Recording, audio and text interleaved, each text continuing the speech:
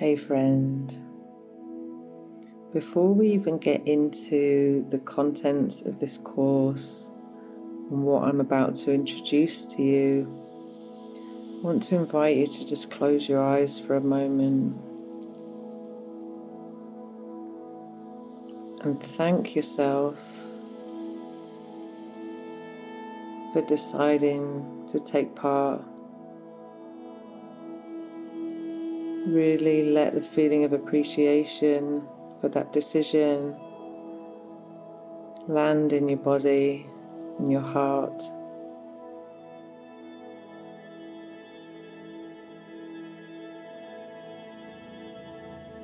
Maybe crack a little smile to yourself.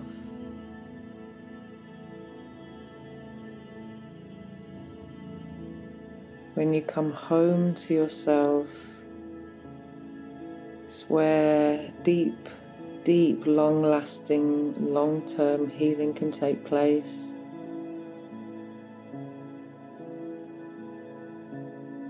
Where we can let go of old patterns, old worn-out ways, and create space for our new selves, our real, authentic selves.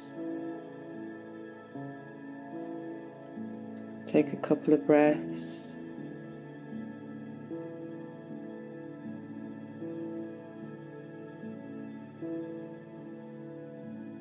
And thank yourself.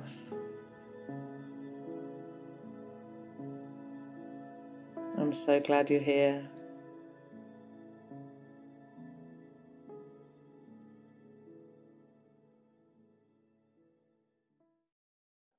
Welcome to Come Home to Yourself, the evening edition of my mini course that will teach you a series of practices, resources, and tools that you can use to create your own daily ritual, or however frequently you want to practice, to really kind of teach yourself that your body and your own presence is your best healer, that you can trust your body in stillness and find a space, create a space in your home where you can really just crave to come home to on a daily basis, preferably in the evening time when we can so easily be distracted by scrolling or TV or whatever other kind of avoidant practices that we do, when there's a little bit of time we can create for ourselves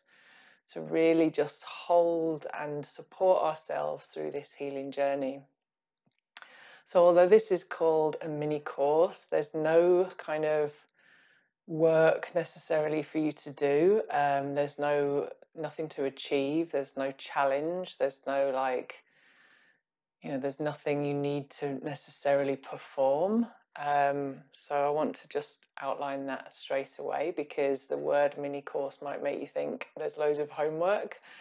This is not like that. This is going to be a really comforting place for you to come home to and just really lean into some beautifully soothing practices that you can do in whatever time that you have. So the different types of practices that I've included in here are, as you can see from the sections within the course, first of all is creating a sacred space for yourself. So it's really important to make sure that you have somewhere safe to come to practice your meditation, your journaling, whatever it is, your yoga, just your kind of, your soothing, however you want to build this soothing practice. A space to really feel safe in and private and comforted is going to make a world of difference to how this goes. Once you've created your sacred space, that will be your kind of glue to creating this ritual for yourself of an evening time. Of course, you can do this in the morning as well, but the type of practices that I've included in this mini course are geared towards winding down, offloading the mind, and really letting the body settle into some deep restorative sleep for the nighttime.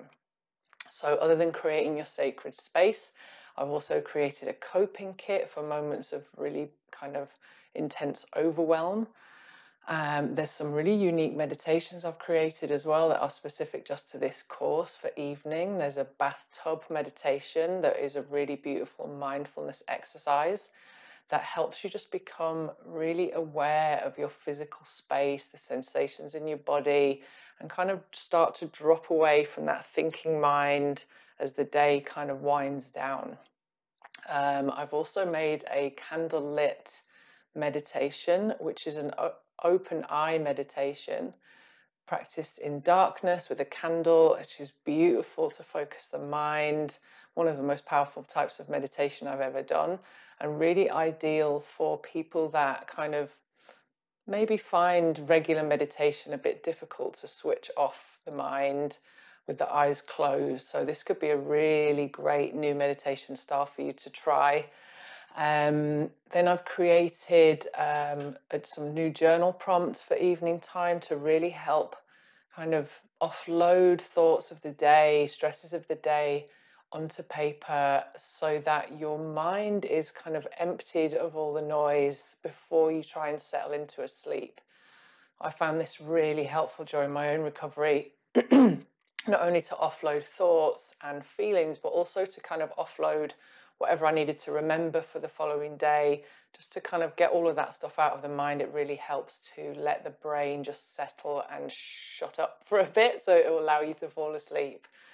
The other practices that I created is a pre-journaling or just a pre kind of self-inquiry somatic meditation, which is a beautiful short meditation to do before you journal or before you do any sort of self-inquiry, or it can just be used as a how to kind of notice your feelings in your body meditation.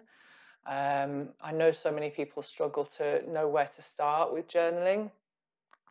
So this type of practice really helped me to kind of switch off from what I was doing during the day, land in this moment of, okay, I'm ready to do my self-inquiry now, I'm ready to do my self-study, whatever that is, journaling for you.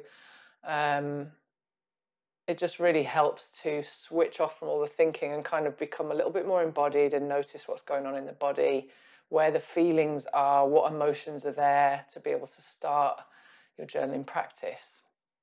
What else is there? I did a bedtime yoga session, so a really soft and comforting, gentle bed-based practice.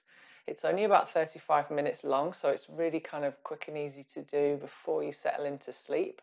And then there's another new beautiful yoga nidra meditation practice as well, which is about 40 minutes for you to use if you do have trouble getting off to sleep, or you can use that just as a meditation at any time. So there's a lovely mixture of evening wind down practices for you to use to really help you create that beautiful sacred ritual that you will kind of crave and long for during the day, instead of going to the TV or maybe drink or whatever it is for you.